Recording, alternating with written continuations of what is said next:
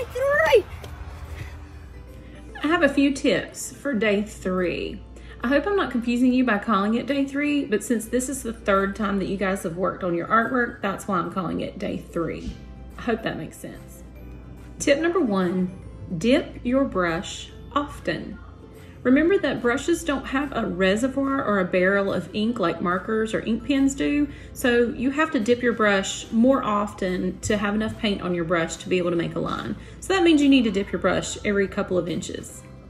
Tip number 2, lightly touch the surface of the canvas with your brush.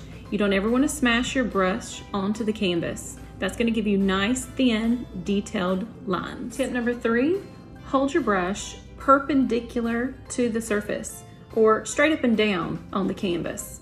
If you lean the brush to the side, you'll get a thicker line, but if you hold your brush perpendicular or straight up and down, that's going to give you a nice thin line. All right, here we are on day 3, and we're going to start painting inside of our leopard today. So we're going to add some shadowing on our leopard's body, and of course the body of the leopard is going to be all different colors, and so we're going to stick with our darkest colors to give the shading on the face and the body. So I'm going to start with blue, my dark blue. Oh, and I'm using my angled shader. This is the 1/2 inch angled shader brush. So this is the second to the largest brush. And I'm going to take this blue and I'm going to put just a little bit of blue underneath the eye. I'm going to pick up some light blue too, kind of mix in the light blue as I go. And then I'm going to put a little bit sort of up behind the eye at an angle, sort of like this. And then I'm going to come down the side of the nose with some of the blue. And then I'm going to take the dark blue and I'm going to go right across the top of this section of the nose. So we have that little line right here. And I just sort of put some blue right on the top of that curve right there. I'm also going to put some blue inside of this ear on the left, just like this. Kind of give it some shadow right there. And I'm going to put some blue behind this ear. And if you run out, just pick up a little bit more. And I'm going to also add black to these as well, because I want to darken that up just a little bit more. So I'm going to add a little bit of dark or black along with the blue.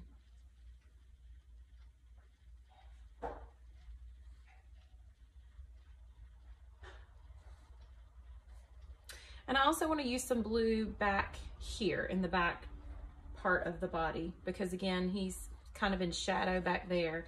So I'm gonna take what's on my brush still. I've not rinsed it out at all, so I still have a little bit of black in there.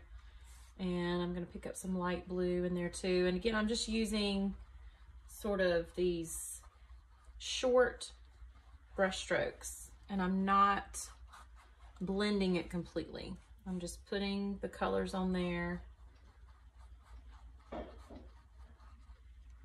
And I'm actually going to go back to my dark blue. I was using turquoise, but you can use a combination of dark and turquoise. And I'm going to pick up a little bit of pink. And the reason I'm going to use pink is because I want some purple. And I didn't give you guys purple, which is fine. I did it on purpose because we are going to mix our purple by adding a little bit of pink on top of our blue. And that's going to give us some purple in here. Actually picked up a little bit of white so I can lighten up my purple right there too. So this is a neat one to do because you can kind of play around with the colors and see how the colors blend and mix as you go.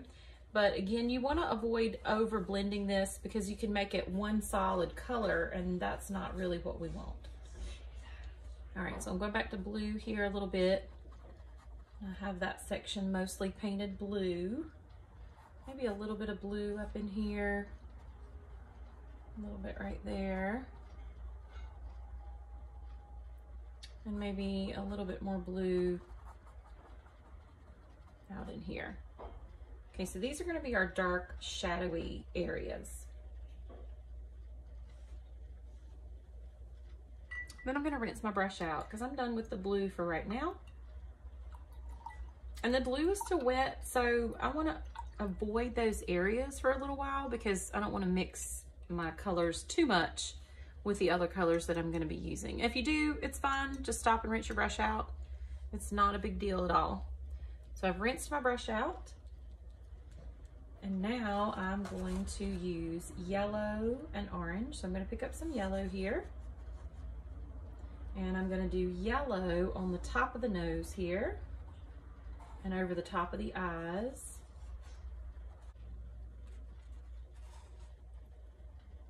And I'm also going to do yellow on the top of the head here. And you can see I got a little bit of green kind of mixed into my brush, which is okay. I don't mind that at all. Then I'm going to put a little yellow underneath the eye here. And a little yellow kind of right under the nose in this area. And yellow right behind this line, this curved line.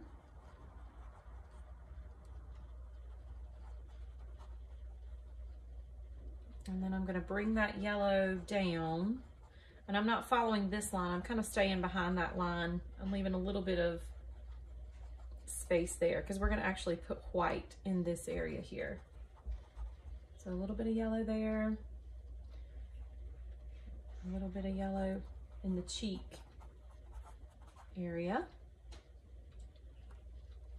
And then I'm also going to do kind of splotches of yellow back here in the body. And I know this looks really strange right now, but as we work the other colors in, it will start to look better. And I'm also going to do yellow on the edges of the ears. Edges of the ears on this ear, and then a little bit on the edge of this ear. Yellow on the head. Make sure I get it above the eyes, a little bit here maybe. The yellow is our lightest color, so we're sort of using it like a highlighter, and we're also going to use white to highlight later on as well. So I'm going to start mixing some orange in with my yellow. I didn't rinse my brush. I'm just going to use the same brush, and I'm going to start putting a little bit of orange in where, kind of around the yellow. So I've put some orange here, right next to that eye. I'm just kind of working this in between the places where I did yellow. Inside of this ear, we're going to do it orange.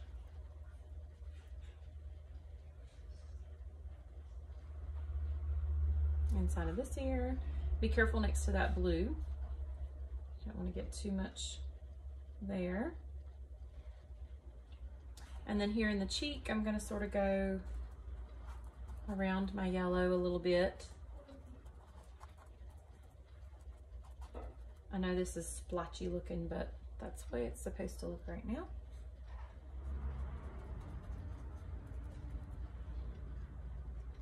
Also going to put some splotches of orange in the back of the body.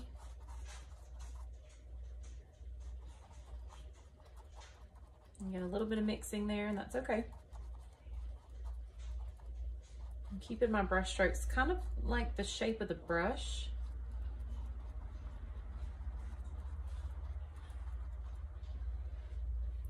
Maybe even some down in here. You want to do this part last because you're going to sort of get your brush pretty dirty with the blue. So kind of save that part till last to do. I'll put a little more in here.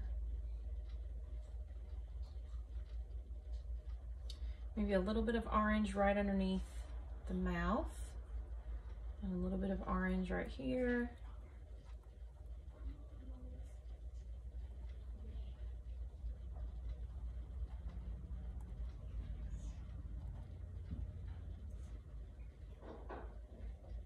All right, now I'm going to switch to red. So I'm sort of going from lightest to darkest. So I'm going to pick up some red, and I'm going to start adding some red kind of in the areas where I've also got orange and yellow. So I've got a little bit of red inside the ear.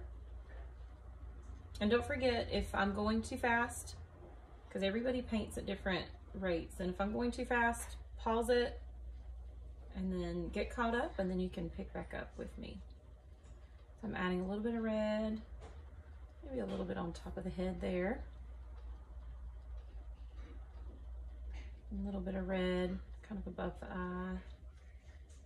A little bit of red here.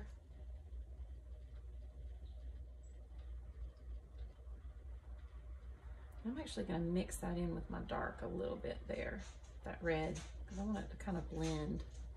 So I'm just taking my brush and kind of blending that up so that it mixes with some of the darker blue and black that we had. I'm going back to my red, add some more red up here.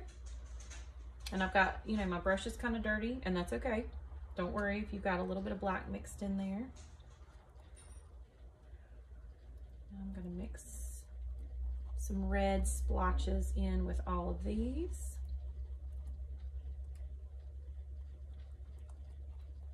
A little bit of red down in here.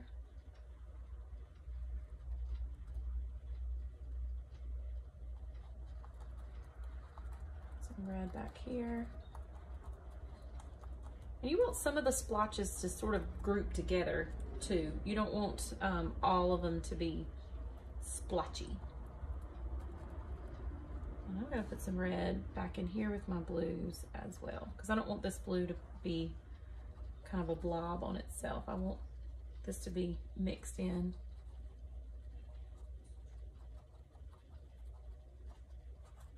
You might get kind of a purpley color when you put that red on there.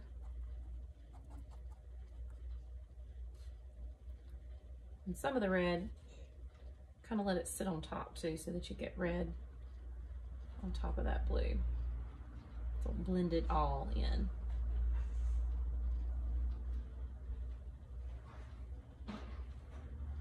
We need some red in here too. I like how the black is making my red a little bit darker.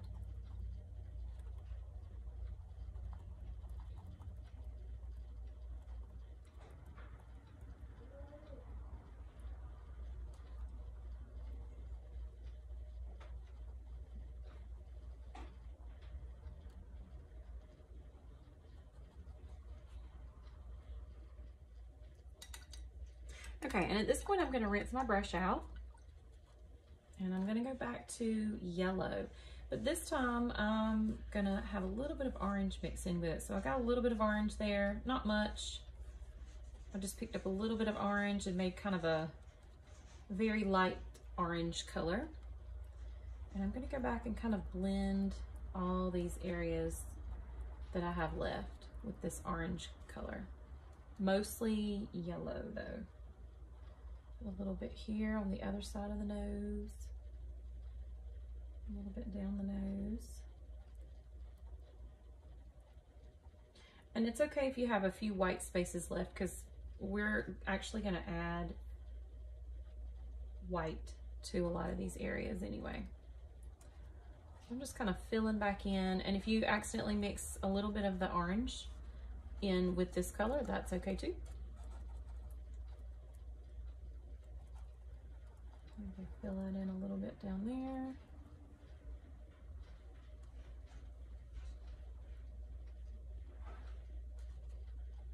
Kind of fill in this spot right here. And if your colors get a little bit muddy, that's all right, where that color's mixing in together.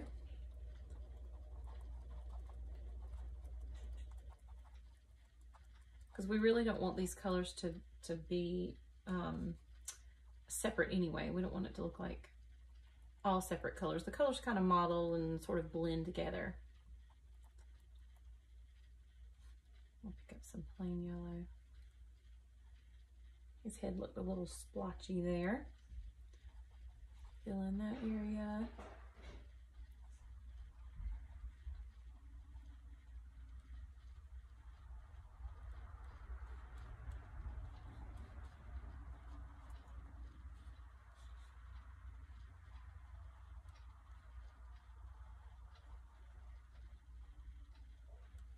All right, and I think that's it. If you want to add some pink, You can even add some pink in there. You can add some pink color. And I didn't rinse my brush either when I started with pink.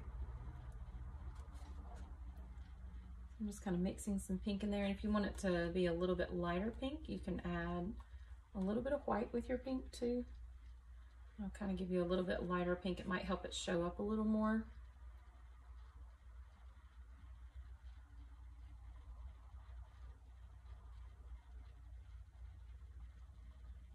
Just don't want to completely cover everything you've done, so just be careful adding the pink, but you just kind of put a few splotches here and there. Don't completely repaint what you've done.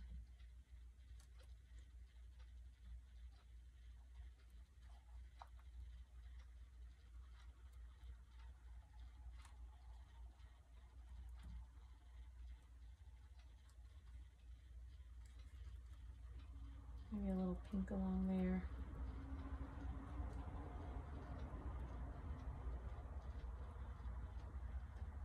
And anywhere that you think you need to add any more colors, you can certainly do that if you feel like you need to add some more.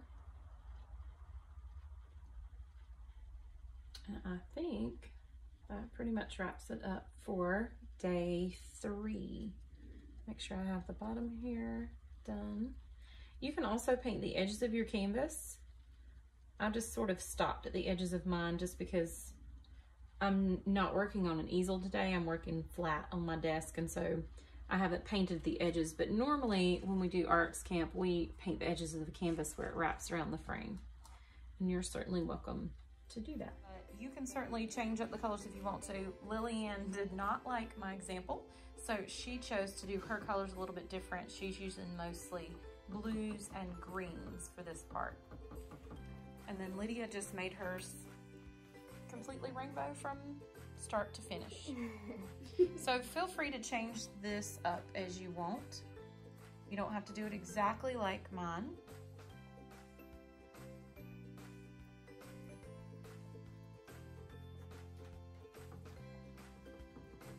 So those are just a couple different ways you can paint the leopard if you don't like the way that I demonstrated.